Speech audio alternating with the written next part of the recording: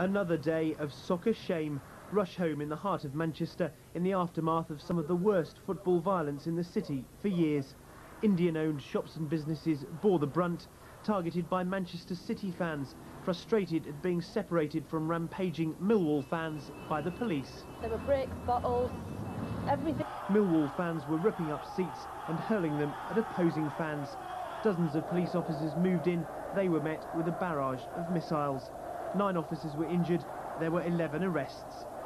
Saturday's violence was clearly carefully planned and orchestrated. It's understood an internet site told Millwall fans when and where to go weeks before the game.